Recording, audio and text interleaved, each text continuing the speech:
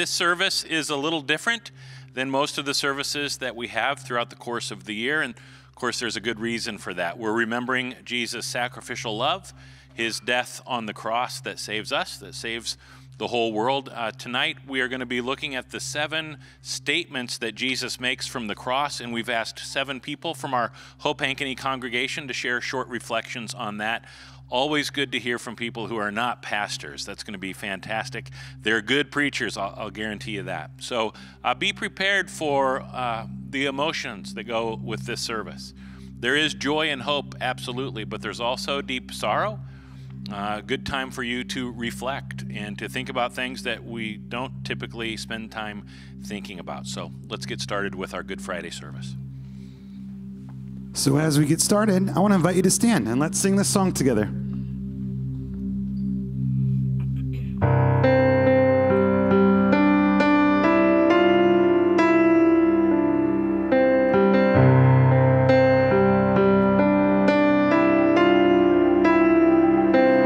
In the darkness we were waiting, without hope, without light, till from heaven you came running.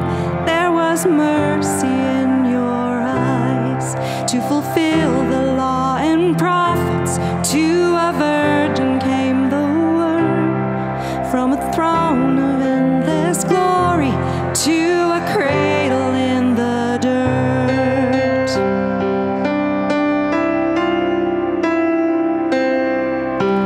Praise the Father, praise the Son, praise the Spirit, 3 in 1.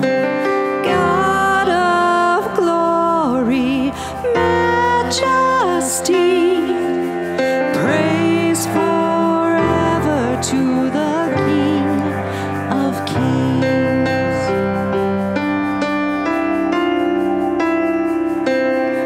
To reveal the kingdom coming and to reconcile the lost, to redeem the whole creation.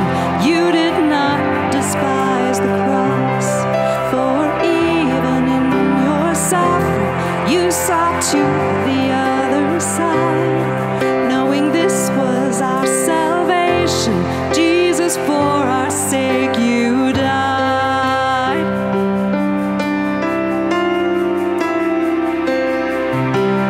Praise the Father, praise the Son, praise the Spirit, 3 in 1. God of glory, majesty, praise forever to the King of Kings. And the morning that you rose, all of heaven held its breath, till that stone was moved for good, for the Lamb had conquered death. And the dead rose from their tombs, and the angels stood in awe, for the souls of all who'd come to the Father are restored. And the church of Christ was born, then the Spirit lit the flame. Now this gospel truth of old shall not kneel, shall not faint. By his blood and in his name, in his freedom I am free. For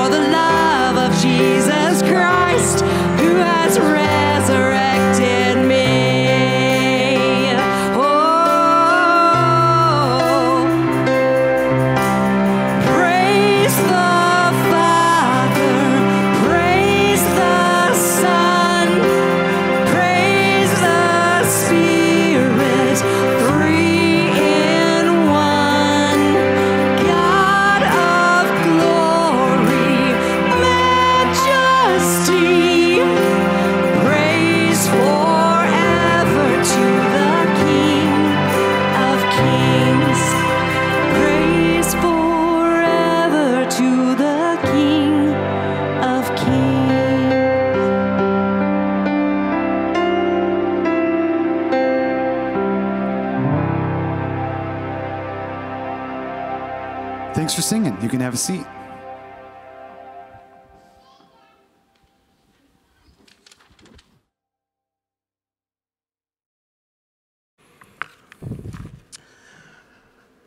Two others who were criminals were led away to be put to death with him.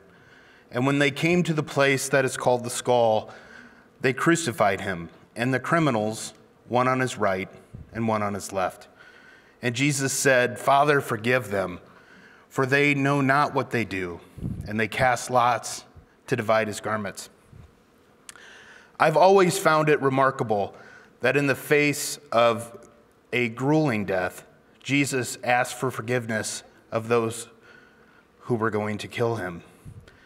It makes me ask of myself, how is my forgiveness game these days?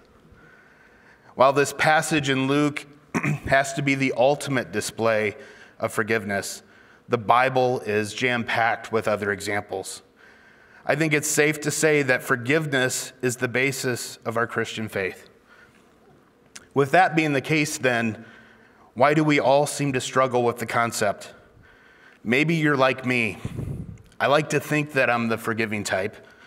I tell myself and others that I have no interest in carrying around a grudge, but deep down I know that's not 100% accurate. And look at our country today. Forgiveness doesn't seem to be in vogue. In fact, the opposite seems to be true. Our country is so bitterly divided that even a global pandemic couldn't unite us. That's shocking. And that's not only sad, but if that's what the future holds for us, it's scary. So what can we do? I would love to encourage you to forgive others like Jesus did in Luke chapter 23, but that's asking for an awful lot. And I'll be honest, I know I fall short of that standard, and especially if I was confronted with a similar circumstance. It helps me to look at another powerful example of forgiveness found earlier in the book of Luke, the story of the prodigal son. Growing up, I had two older brothers, and I always thought I could relate to this story, except I omitted the fact that the prodigal son was the youngest, because that would have meant it was me.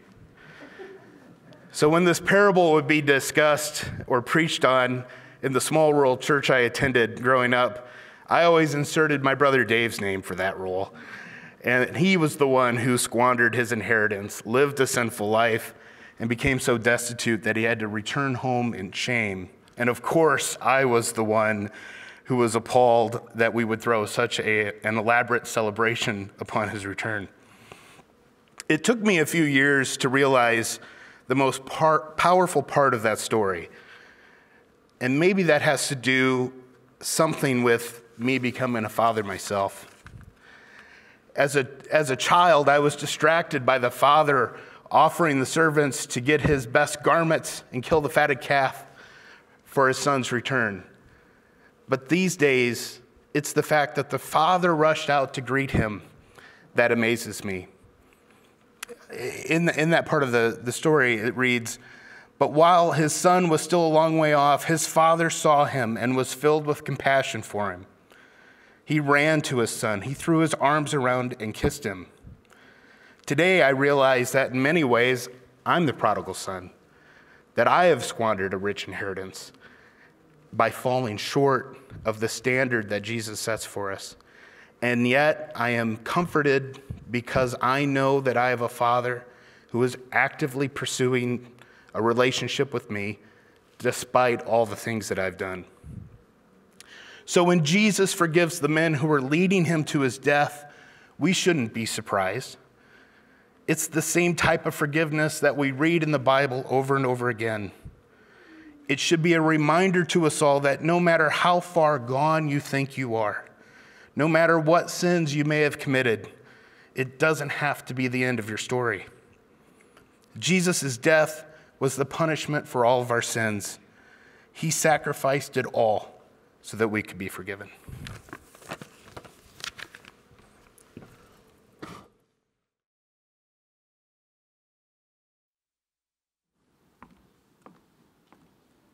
I want to invite you to stand and sing again.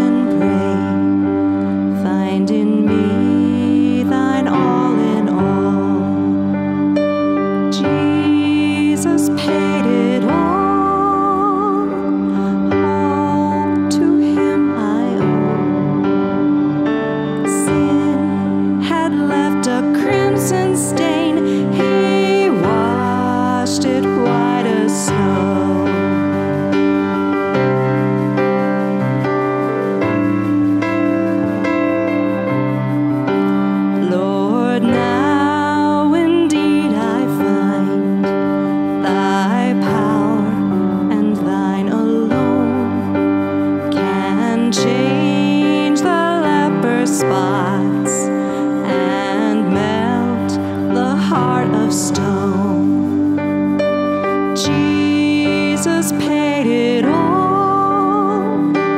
All to him I owe. Sin had left a crimson stain. He washed it white as snow.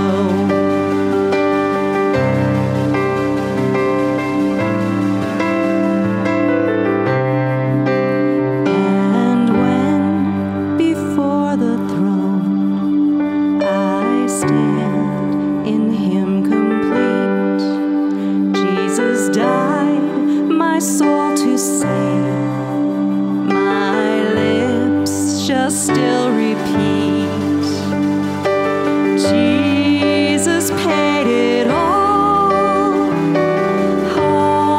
to him I owe. Sin had left a crimson stain, he washed it white as snow. Sin had left a crimson stain, he washed it white as snow. He washed it white as snow.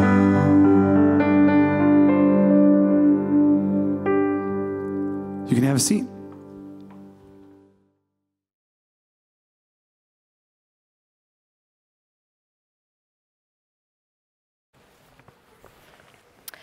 I will be reading from Luke 23:39 through 43.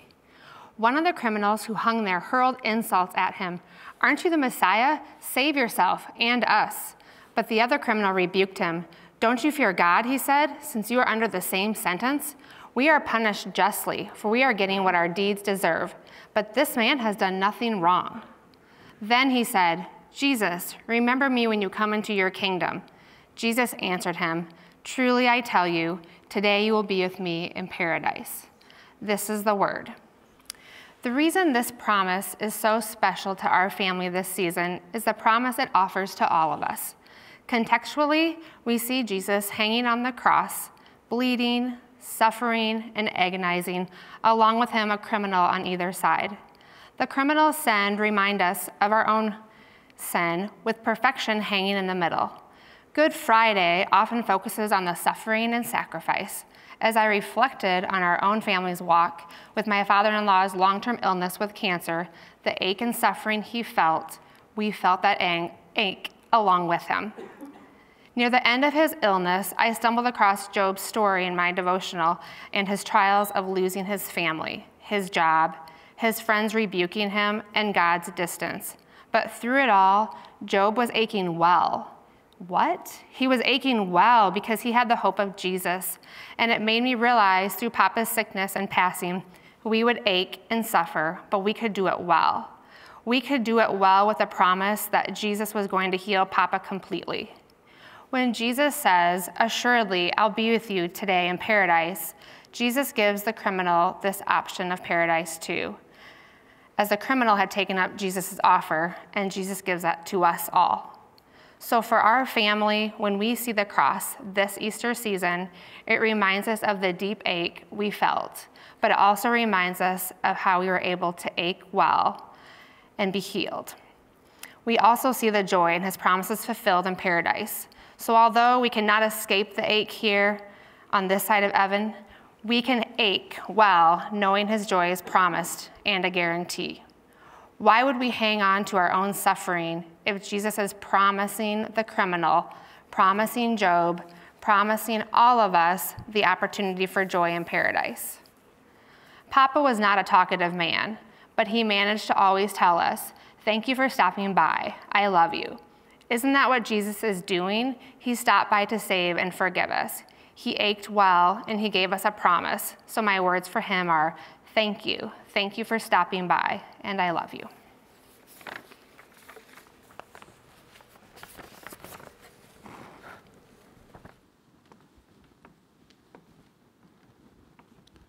Let's stand and sing together one more time.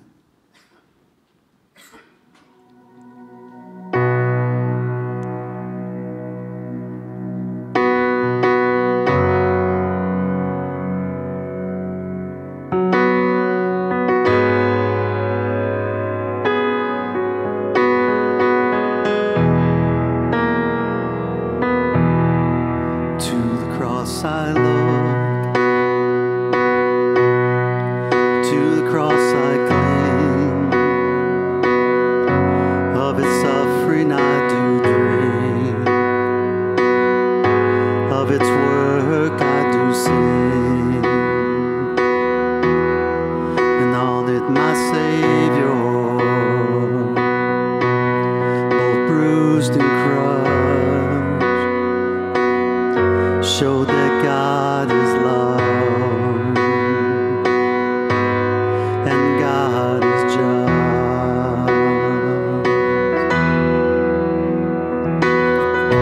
At the cross you beckon me, you draw me gently to my knees, and I am lost for words, so lost in love I'm sweetly broken, holy surrender.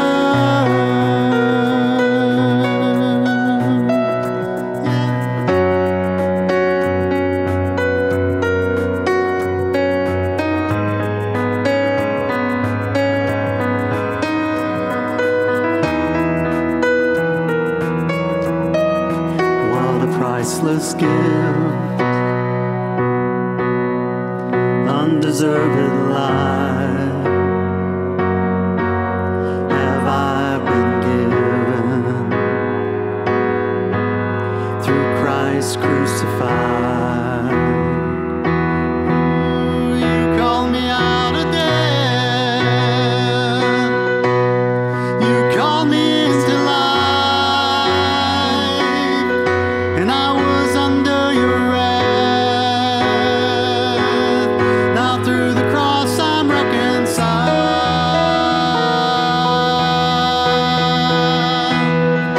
At the cross you beckon me, you draw me gently to my knees, and I am lost for words, so lost in love I'm sweetly broken, wholly surrendered. And all the cross I must confess.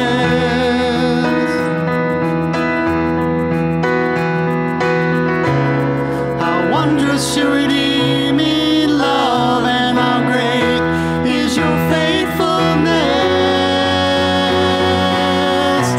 At the cross you beckon me, you draw me gently to my knees, and I am lost for words, so lost in love I'm sweetly broken, wholly surrendered. At the cross you beckon me, you draw me gently to my knees, and I am lost for words, so lost in love I'm sweetly broken, wholly surrendered.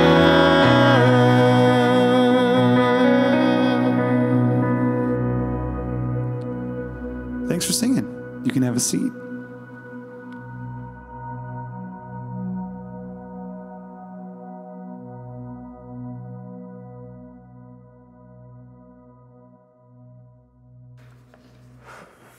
The third word is from John, chapter 19, verses 25 through 27.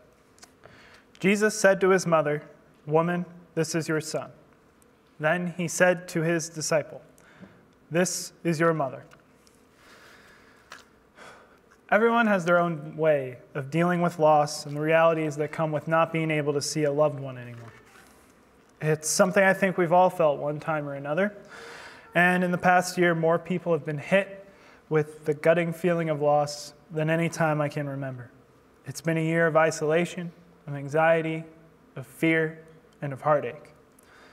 I can feel that same pain, that same hurt in this passage.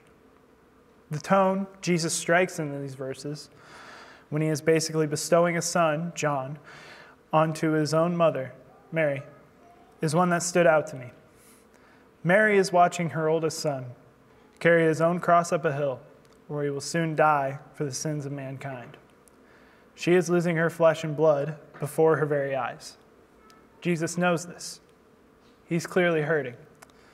not just because of his own dire situation, but because of the emotional and spiritual pain his mother is in.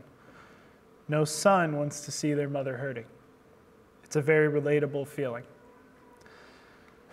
Jesus spent a lot of his life teaching Scripture and spent a lot of time away from his birth family. But when he sees Mary, he knows he has to take care of her. He doesn't want his mother to be left without a disciple to keep her safe. As in most of my research, I've gotten the understanding that Joseph was considered to be dead by this time. Jesus' brothers hadn't become disciples yet either. So this meant that with Jesus gone, Mary would be without a spiritual guide. This obviously weighs on Jesus. He must have felt even more responsibility than he already did, if that was even possible. So, as his death got closer with every step he took, he made the choice to protect his mother because he felt the most human emotion of all, love. Love is what can get people through traumatic periods, through the valleys and peaks of life. Not just love from God, but love from the family and friends around us. It's helped me through the loss of 2 of my grandparents in 2017, losses which came months apart after the most unhappy time of my life during my freshman year of college. It was there for my parents as they each lost one of their own parents. It was there for my friends, my girlfriend, everyone I know at some point or another. It was there when my mom got cancer when I was in 3rd or 4th grade. Now, I didn't process that properly at the time, and I don't think anyone who was in my situation would. Nothing can prepare you for a moment like that, especially when you're a child in elementary school. I went from being an outspoken, outgoing kid to introverted and quiet. There were days where it got really difficult, not just for me, but for my little sisters, for my father, and obviously for my mother. But the love and compassion others showed our family while Mom fought and beat this disease was eye-opening, as was the love and compassion from the church we went to at the time. I can't help but connect these two loves and feel that the love from others and God's unending love feed off of each other in the highest of highs and in those dark valleys. And in this specific instance, with his cross, and with his back holding up a cross, we see Jesus for what he is, all God and all man. A loving father, but at the same time, a son wanting to make sure his mother is safe before he departs.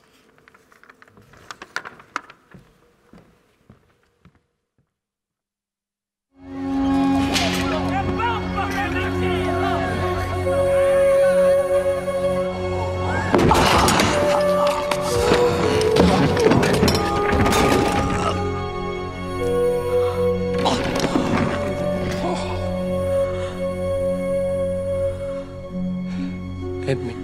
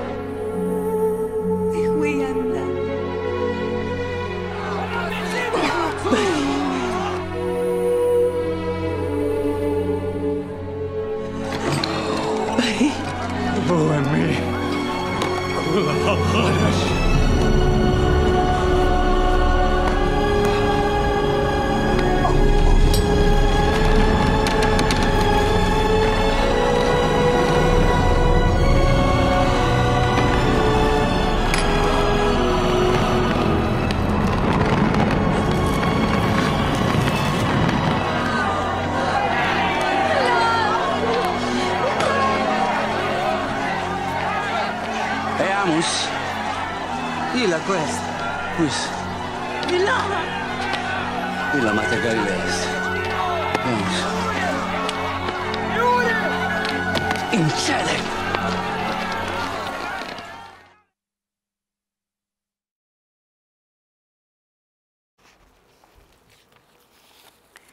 The Gospel reading from Matthew 27, verses 45 through 46. Now from the 6th hour there was darkness over the land until the 9th hour. And about the 9th hour, Jesus cried out with a loud voice, saying, Eli, Eli, lama sabachthani. This is my God, why have you forsaken me? And this is the word.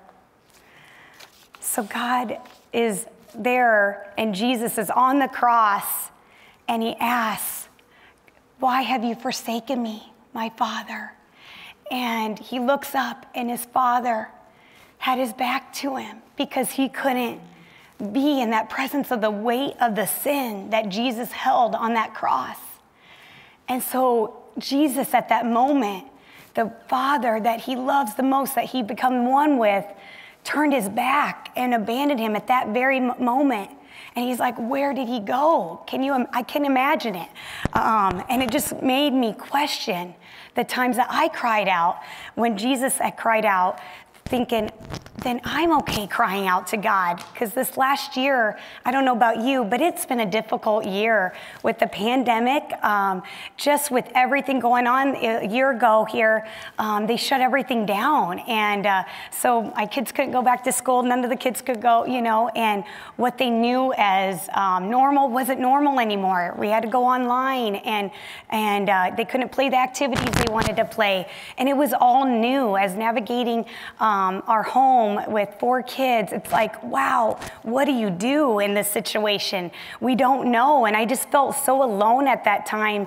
I just felt like, God, where are you? Like, can't you just make this stop? And can't you change these things? And then going out throughout the year, I was like, thinking, oh, it's going to get better. Well, then my grandparents this summer both got COVID, and they're in their 90s, and they're my last 2 grandparents. And I was just, really scared. I thought they weren't going to make it through at 90 years old.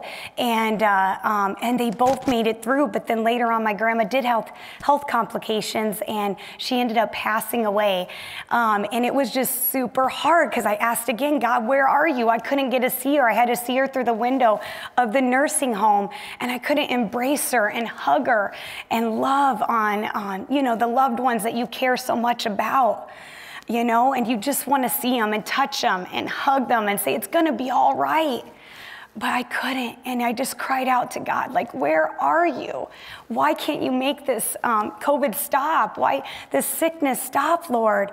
And then going on further throughout the year, I was just faced with some tough conversations with my mom. I've always wanted a relationship with her, and at the age of 12, my parents got a divorce, and it was really tough on me being the oldest child of 3 kids and having to carry that weight of taking care of my siblings because my mom wasn't around.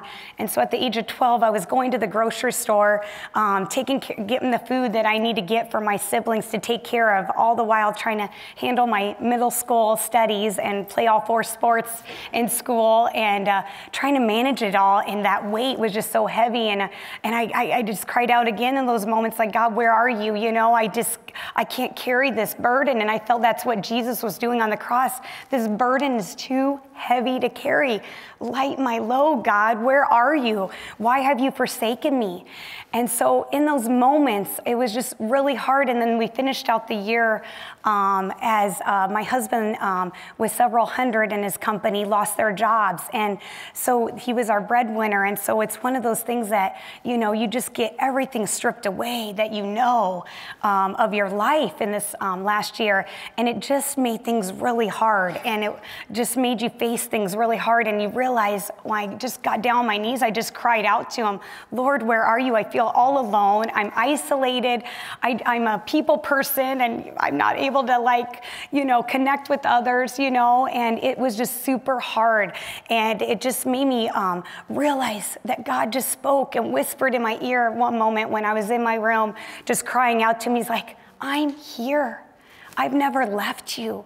I am by your side. And in your pain and suffering, I'm not letting go. You are going to be carried through this. I'm going to take your hand and walk with you. And so I just want to encourage you tonight that God is not leaving you through your pain and suffering. He's walking with you. He's carrying you in moments where you don't feel like you can go on. He's strengthening you when sometimes you feel like you lost all your strength. And he just made me realize not to focus on our circumstances, but to keep our eyes focused on him.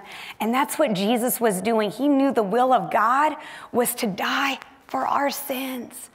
And how powerful that was. He fulfilled the will of God, even though when he felt God had turned his back and abandoned him in that moment.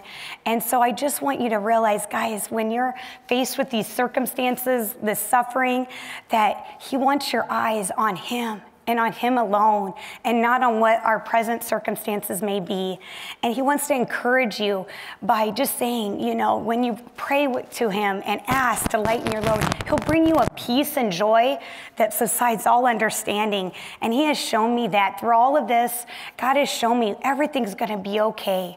And my peace is what I'm going to give you.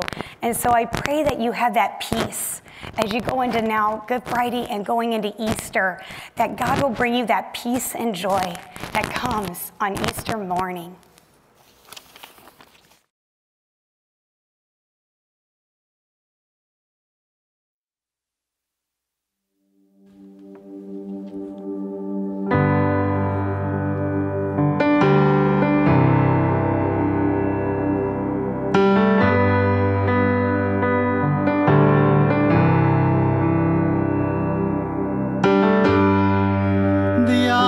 Stacked against me, I'm surrounded on all sides, but I heard you can part the waters, so in your name come and turn the tides.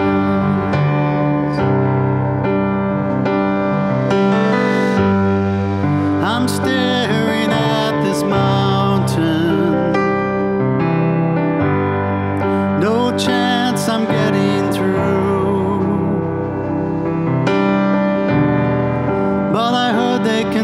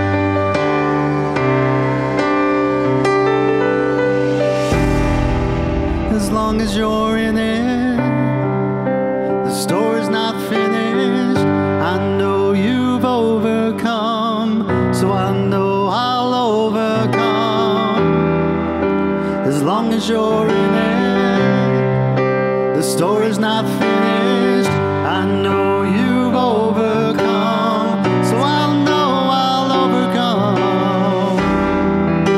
As long as you're in it, the story's not finished. I know you've overcome, so I'll know I'll overcome. Oh, let that breakthrough miracle power pour out. I need a breakthrough miracle moment right now. Only in you and with you my victory is found. Bring that breakthrough miracle power, let it rain. Bring that breakthrough miracle power, let it rain down.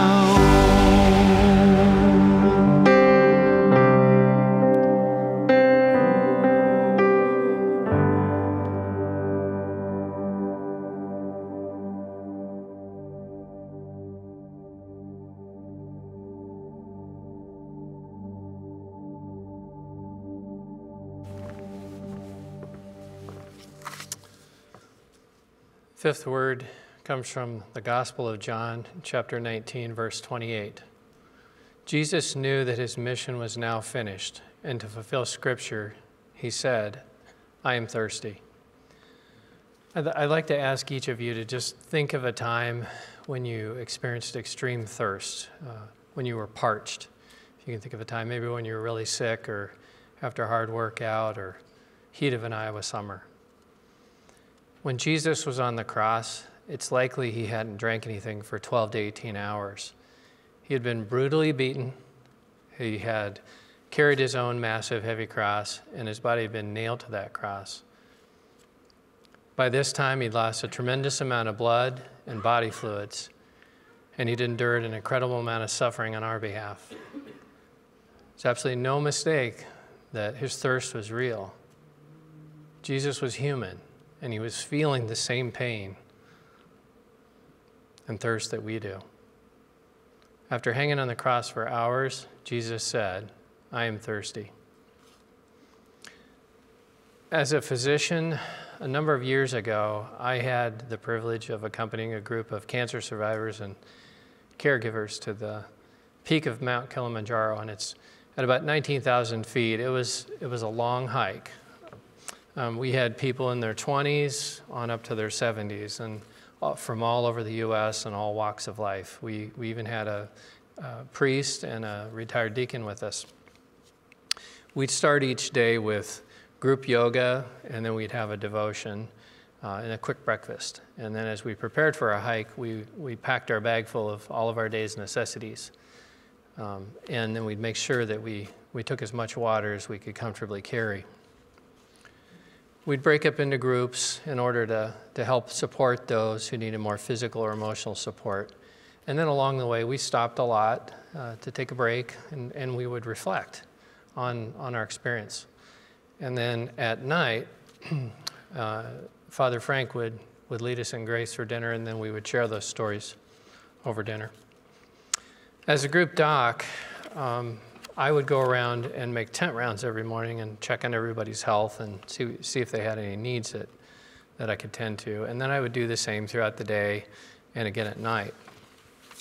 Common complaints were headache and nausea related to the effects of altitude. But one of my biggest concerns was were they drinking enough water, because it was really easy to get dehydrated up on the mountain. Water was absolutely essential to everybody's safety and survival, but it wasn't easy to get. We had to gather it from streams or melt snow along the way, and it was full of infectious organisms. So despite the fact we'd sterilize it, a lot of people end up getting sick along the way and risked severe dehydration. Each day of the hike was tougher than the one before, but after 7 days, we made it to the top, and it was one of the most amazing experiences of my life. The view was absolutely majestic. People were high-fiving and cheering and hugging, and some people were crying. We had carried prayer flags for people who couldn't make the trip. So in reverence, we hung those flags and shared a moment of silence and said prayers for those who had lost their battle. As much as it was a physically demanding journey, looking back, it was so much more of a spiritual journey. A lot of the people on the trip were still battling cancer. After spending a total of 9 days on the mountain, we got to know one another really well. We had a lot of time to talk, and in those conversations, one of the things that kept coming up over and over, no matter who I talked to, was the fact that the suffering that they had been through with their cancer, both physical and emotional, had brought them closer to their friends and to family and to God. I think God created in the heart of all of us a deep sense or a deep thirst to know Him. We all long for that relationship with God, and we have this deep sense of wanting something more in life or needing something more. And Jesus knows that without Him, we're spiritually dehydrated. He loves us, and even though He was near death, He was concerned about our salvation. He was thirsting for our souls. He wants us to acknowledge that thirst and to grow closer to Him and to follow Him. He promises this to all who seek Him. Jesus said to the Samaritan woman in John chapter 4, verse 13 and 14, "Anyone who drinks this water will soon become thirsty again. But those who drink the water I give will never be thirsty again. It becomes a fresh, bubbling spring within them, giving them eternal life."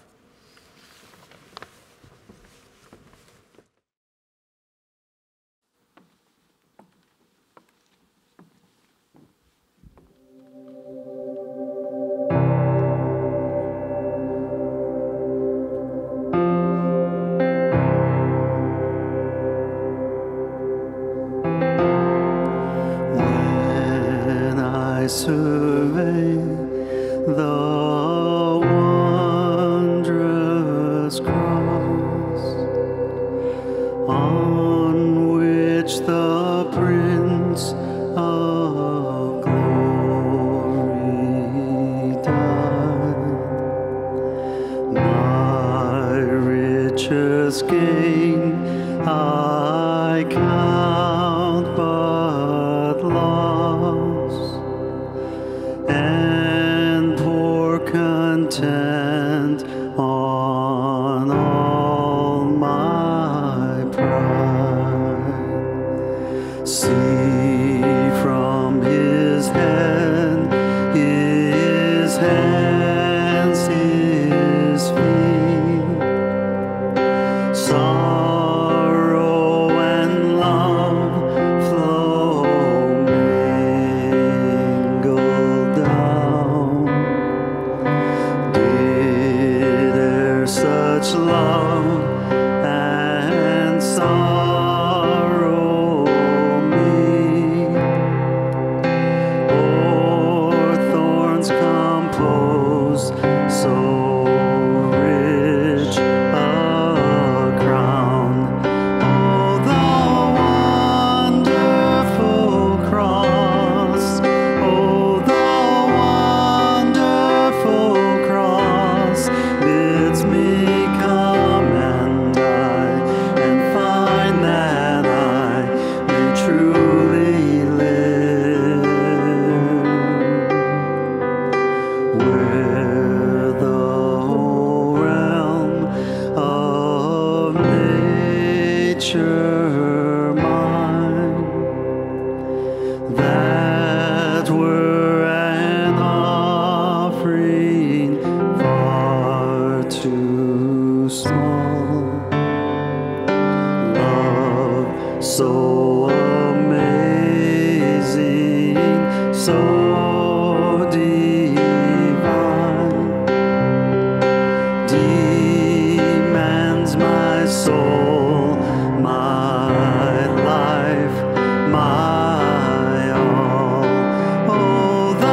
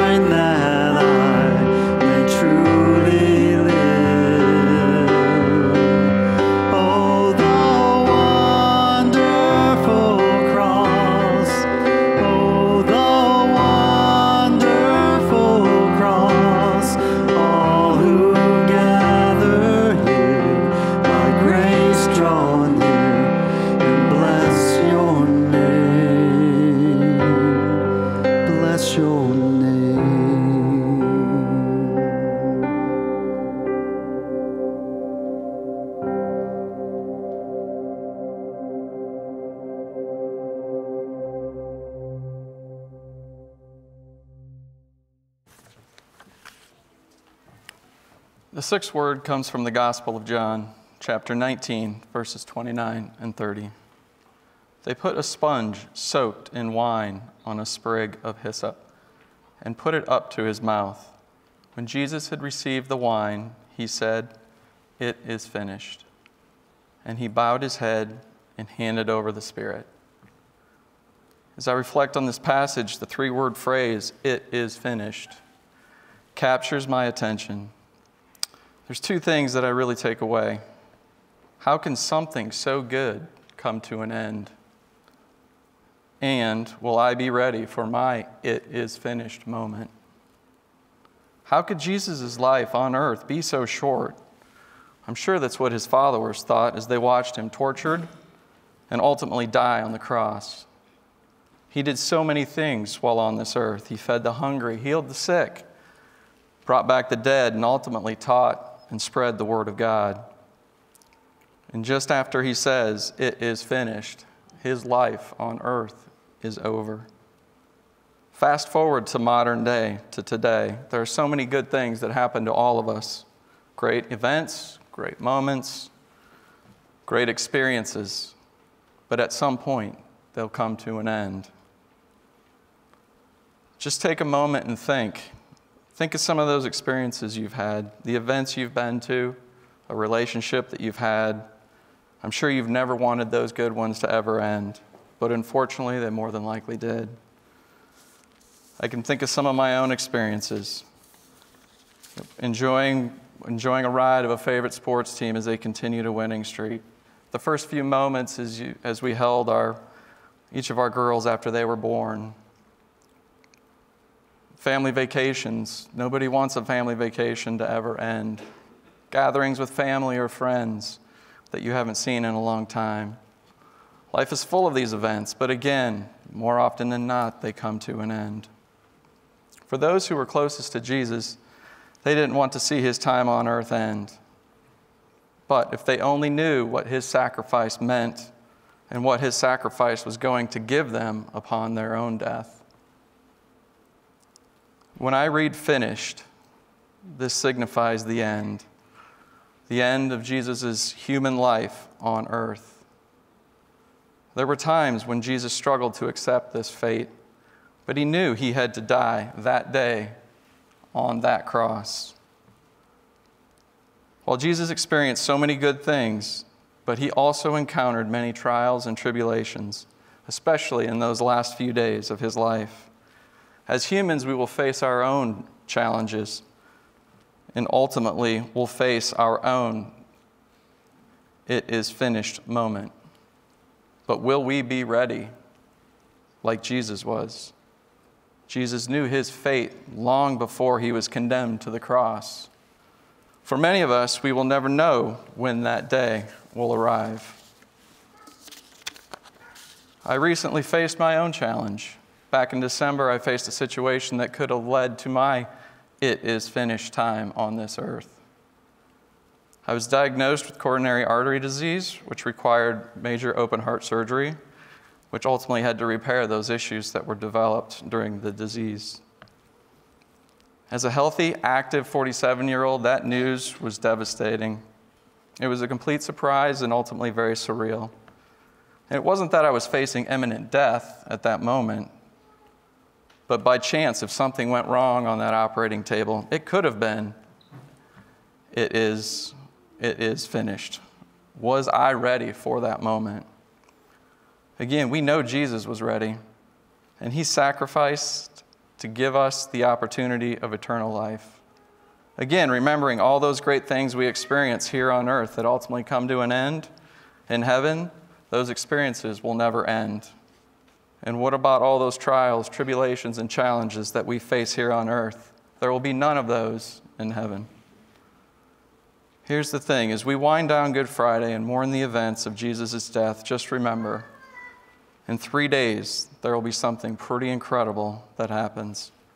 I encourage you to hang around and experience that celebration on Easter morning. And I hope it prepares you to be ready to face your "it is finished" moment, whenever that may come.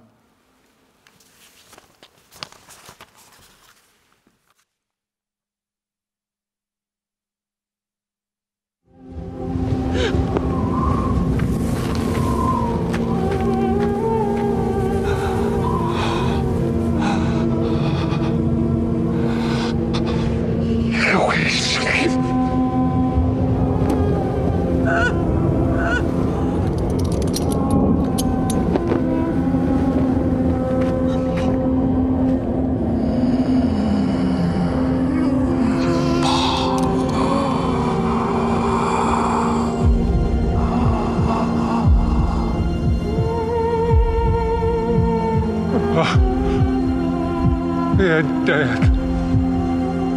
I've good.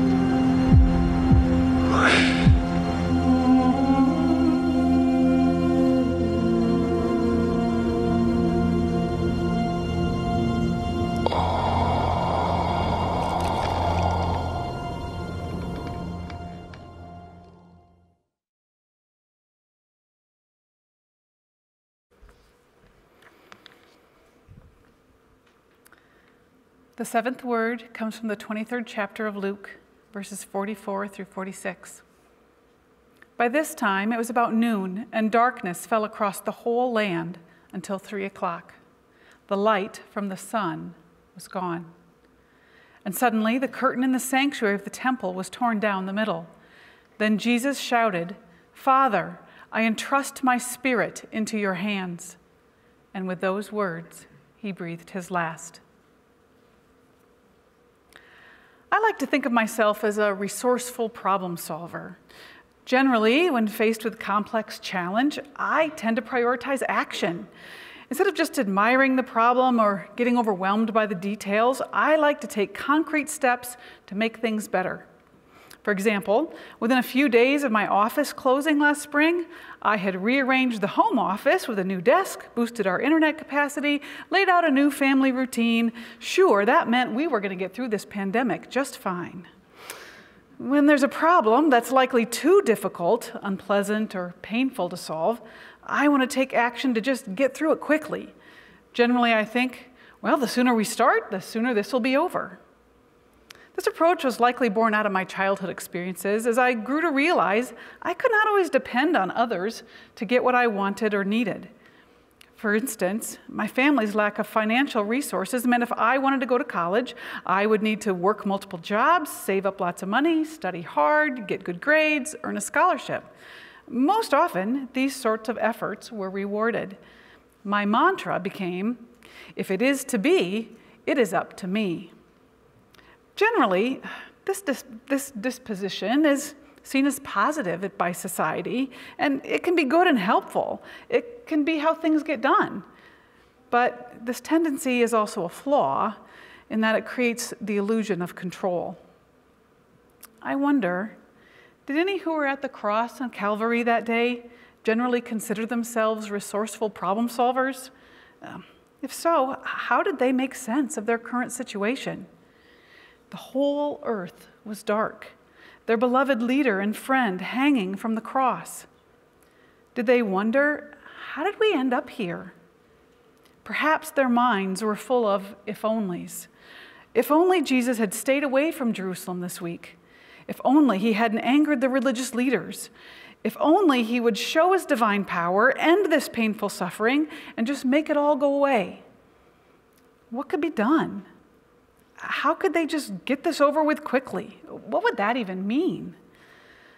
In that moment, as they sat in the darkness at the foot of the cross, there was nothing they could do but accept the situation, to confront reality and let the consequences play out.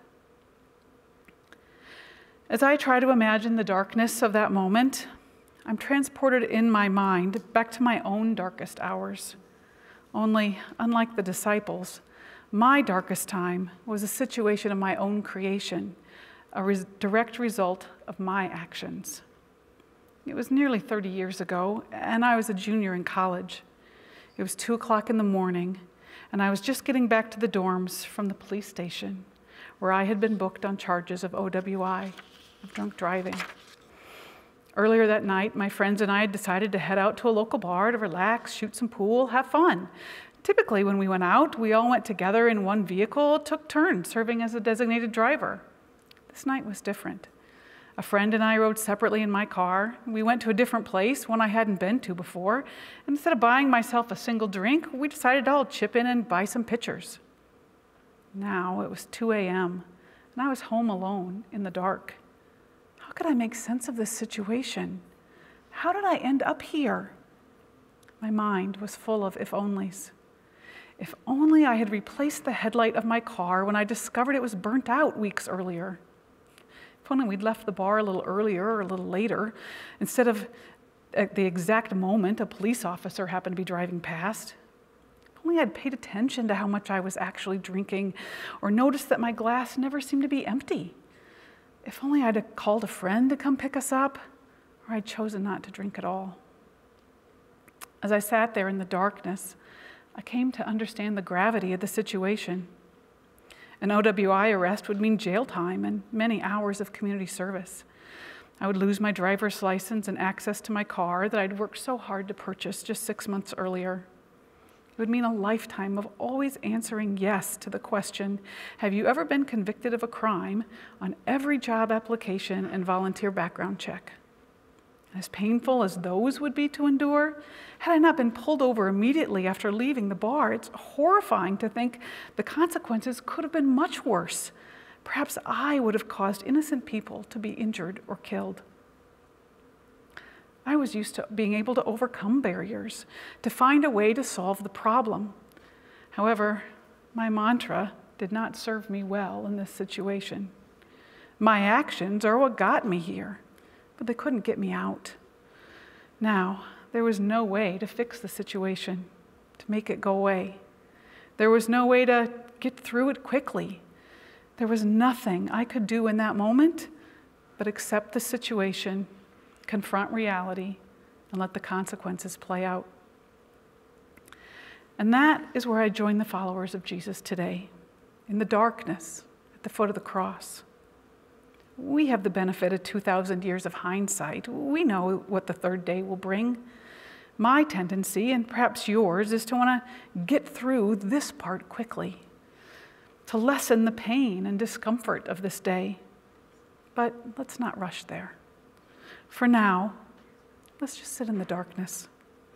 Let's stop and understand the gravity of the situation.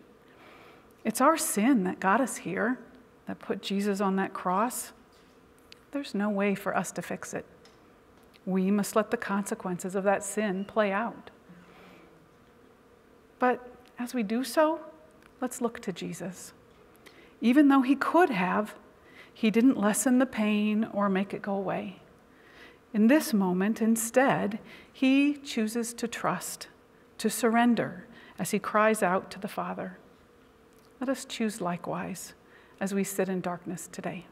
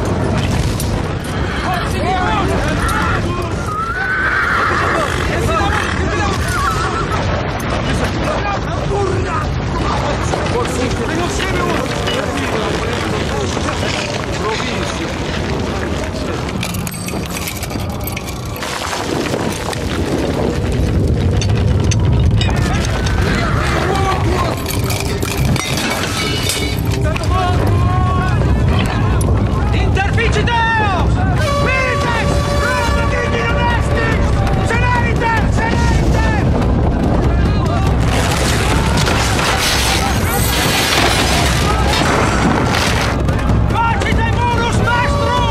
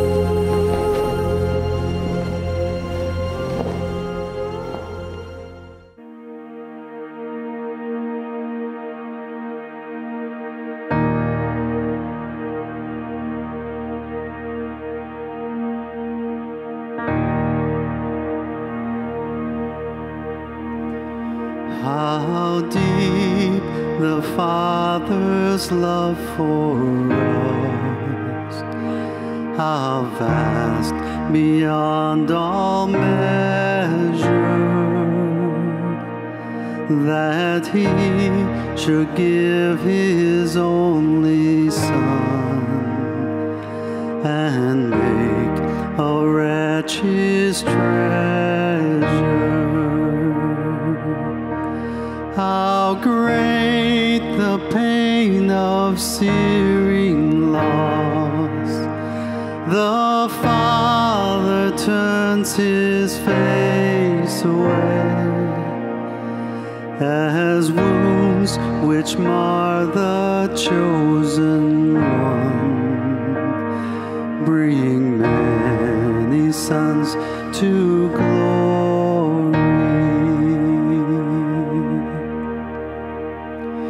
Behold the man up on the cross, my sin upon his shoulders.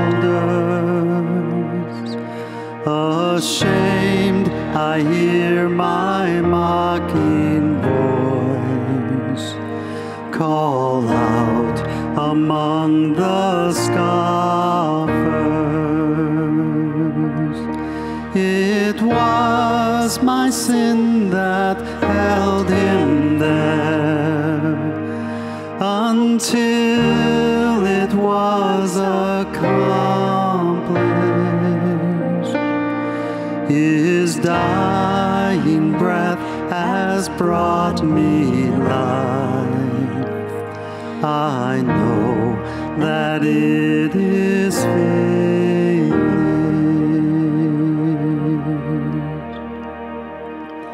I will not boast in anything,